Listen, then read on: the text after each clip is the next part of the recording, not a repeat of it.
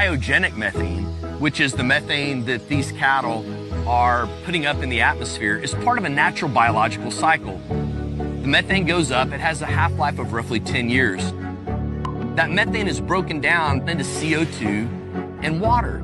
Well, that water is a functioning component of water vapor that is a cycle that creates rain, and the CO2 is taken up by plants for photosynthesis. Even though this methane is going up in the air, we're also building carbon below ground. It's offsetting the methane that's going up anyway. It's a natural biogenic cycle.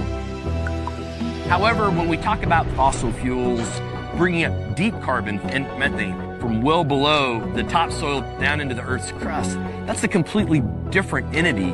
And that is carbon that's ancient, that's coming from deep below ground and being put in the atmosphere and is in imbalance from a natural biological cycle.